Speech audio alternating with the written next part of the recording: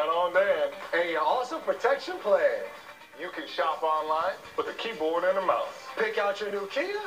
What can Soto Bello do now?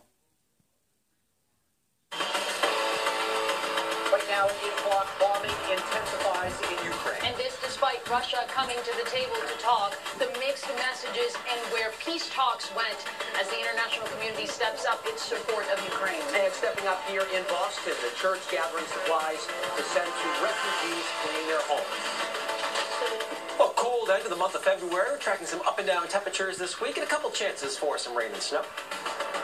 Plus, celebrating 111, the Wellesley woman ringing in records.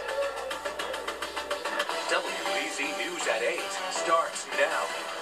And right now at 8 o'clock, Russia not letting up in Ukraine. This heavy bombing campaign taking place in Ukraine's second largest city of Kharkiv. Multiple people have been killed there over the past few days. Here is a live look at the city of Kyiv, a quieter night in the country's capital, but there are fears that could be short-lived. Good evening to you. I'm David Wade. And I'm Aridas Rodriguez. International sanctions are also taking a toll on Russia. And as Natalie Brand reports, that may have helped talks between Russia and Ukraine today.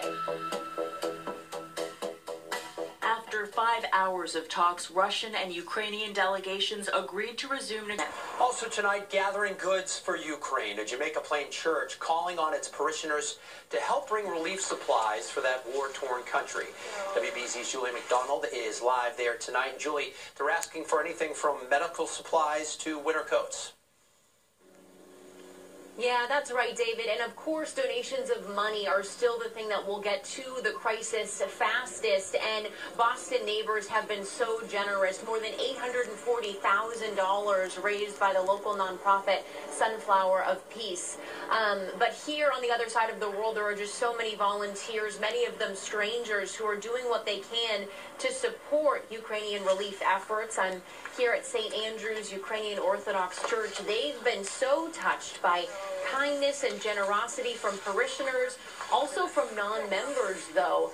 It was a Roslindale neighbor who pulled up tonight with boxes full of warm jackets, hand sanitizer, gauze. Those items will be added to a huge collection by that Boston nonprofit I mentioned, Sunflower of Peace. It'll be shipped to Poland this week, then driven to the refugees and first responders who need it most. Right now, the situation is really still unfolding. It's very, very hectic right now, very chaotic, and so we're waiting to see what's really needed and what really will be most useful. And as volunteers assess that continuing need long-term, there will be a Sunday collection of medical supplies and other essentials here at St. Andrew's for the foreseeable future. Live in Jamaica Plain tonight, I'm Julie McDonald, WBZ News. Coming together to help each other. Julie, thank you. We're now seeing just how much the Russian invasion of Ukraine is impacting gas prices. AAA says that a gallon of self-serve regular in Massachusetts is at $3.62, and that's up 8 cents since last week and nearly a quarter since last month. Oil prices spiked to more than $100 per barrel before dropping again into the mid-90s. Today, the Boston Athletic Association announced it will give all Ukrainians who are currently registered for the Boston Marathon or the BAA 5K a full refund with the option to defer to next year. And that affects about 50 athletes. The BAA says that running is a global sport and that they stand with Ukraine. David? President Biden Aridas has revised his first State of the Union address to talk about the crisis in Ukraine tomorrow night. Tonight, security fencing is up around the U.S. Capitol, and the National Guard is actually on standby. No specific threats there, but police are increasing patrols because of the January 6th riots. CBS News will carry the State of the Union and the Republican response as well, live tomorrow night, starting at 9 o'clock over on WBZ Channel 4. Turning. Look out at the city of Boston tonight. It was a chilly day throughout New England, but we are in for a slight warm-up. That's according to our chief meteorologist, Eric Fisher, who's standing by with a check of the forecast. You're telling us there's a chance. Yeah, we're closing out the month on a very chilly note, and we'll start March cold in the morning, but a little bit of a bounce after that. Tonight, temperatures already in the teens in some spots, setting up what will be a very cold night because we have those mainly clear skies. Few high clouds making their way across the region, not enough for a good insulating blanket, and the winds are calming down. The air is dry. dry. So we wake up tomorrow morning, we start the new month, we're in the single digits and teens out the door. So we are certainly bundled up. And there'll be a better bounce in the afternoon, up around 40 degrees. But we'll also see more cloud cover, so there's a bit of a trade-off tomorrow. And then as we head toward around dinner time, we'll see a chance for a few scattered showers as well. A milder day, though, closer to the averages for this time of the year, which is right around 40 degrees for a high temp. We start off with the dry weather. We'll see those increasing clouds, and then as we get toward the evening, some scattered rain showers, maybe some wet flakes in the high terrain will move across the area. We'll soften up the snow and ice pack a little bit. And Wednesday will make way for a decent amount of melting taking place because behind this system, we'll be jumping up into the 40s during the afternoon. We'll have bright skies, pretty pleasant stuff outside. And then as we head into the overnight, the next system will arrive here Wednesday night into Thursday. That one does have some more cold air behind it. We'll take a look at that full forecast coming up. David? All right, Eric, we'll see you in a few minutes. Thank you. Tonight, an arrest in a deadly shooting of a high school senior. 18-year-old Javon Harris is facing murder and conspiracy charges in the death of 17-year-old Nathan Paul. Paul was a senior at Weymouth High School. He was found shot to death in a car in Quincy 2 weeks ago. That suspect will be in front of a judge tomorrow. Now to the latest on the pandemic, and the numbers continue to trend in the right direction. Today, the state reported 1,600 new cases. Keep in mind, that's over 3 days, and it's the lowest Monday number since July. 31 new deaths reported, and the positivity rate actually fell down below 2%. And it was a new beginning for school children across the state today. You can call it a breath of fresh air for a lot of kids. Many returned to class after vacation without wearing masks. And as WBZ's Louisa Moeller shows us, that meant you could actually see the smiles of students who were ready for a change. A high school basketball player who recently collapsed during a game has sadly passed away. The family of Preston Settles of Newton says the 15-year-old was a fighter right to the end. It was on February 5th that Preston was playing in a game at the Brooks School in North Andover. He went to the bench to catch his breath, but then collapsed and stopped breathing.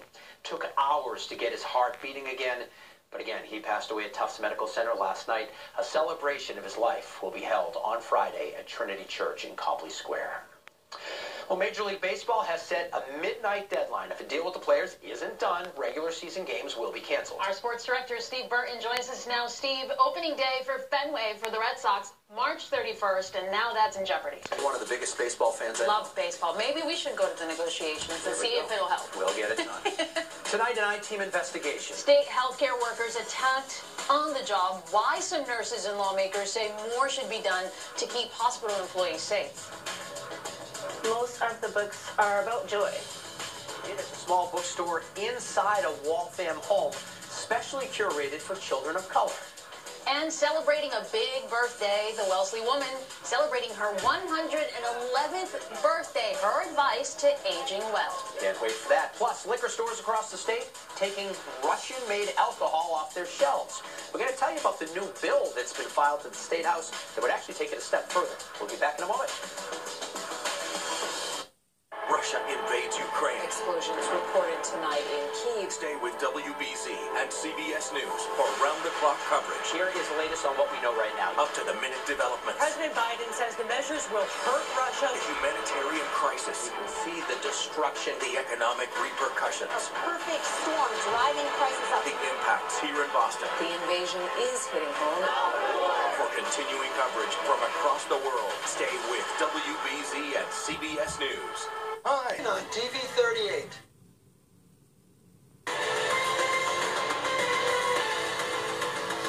One of the cold still sticking around after a really chilly weekend. Hey, I'm pretty excited that tomorrow's March. Yeah, tomorrow's March. Today's the last day of climatological winter, so that means that tomorrow we're not going to see below freezing temperatures. Well, tomorrow afternoon we'll get above that 32-degree mark, that's for sure. And as we look forward to March is a month where things happen. It's a frustrating month, but things start to bloom. You got more sunshine. We start greening up a little bit, so we'll start to see some of that progress over the next few weeks. It's a cold start, yes. We have some up and down temperatures this week. It was a bit unsettled, some rain and snow showers, but I wouldn't call it in like a lion. Most of these are minor systems pushing on through. And then milder temps are possible as we head toward the end of the weekend and into next week. As for climatological winter, Yes, today the last day. It was warmer than average. December winter basically didn't exist. It started around January 7th for us. January was the cold month and our snowy month as well. February coming in milder than average. And overall, it's in the top 20 warmest, actually, for most of southern New England. Then you look at the snowfall. It's an interesting story between Boston and Worcester. Basically, if you were in the band this spring, it feels completely different outside. So here's a look at the full 7 day. As we head into the weekend right now, it looks mostly cloudy and pretty chilly on Saturday. Any light wintry mix that's in the area Saturday night into Sunday morning would change over to rain as we start warming up, and a chance to be in the 50s with some scattered rain showers on Monday to start next week. Overall, I'd say pretty seasonable and not too aggressive start to March, which can sometimes be a really stormy month for us. Extend your pet's life. The new research underway here in the United States and what it could mean for extending human life. You're watching the WBZ News at 8.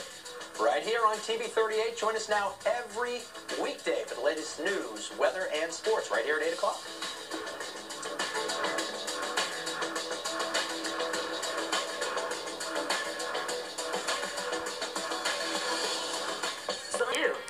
Brighter day.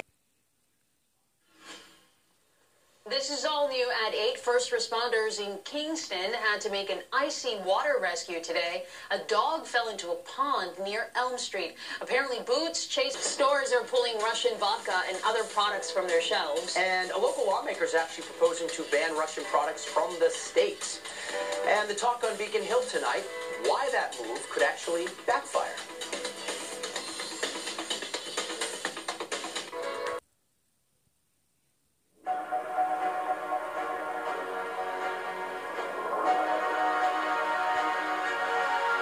A new climate report from the United Nations. All right, Steve is going to be up with the very latest on the Bruins. A late start out in L.A., but Steve's ready to talk about them. We'll be back in a moment. As a little girl growing up, I didn't get the opportunity to have books that look like me. The Waltham woman launching her own bookstore with a special mission. Coming up next. All right,